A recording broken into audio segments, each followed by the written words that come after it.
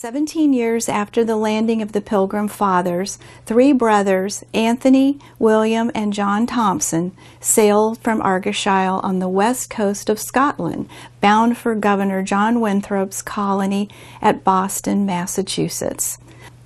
As long as I can remember, my grandfather, George Matthews Thompson, always looked forward to his trips to the family homestead in Kemp, located near Swainsboro, Georgia.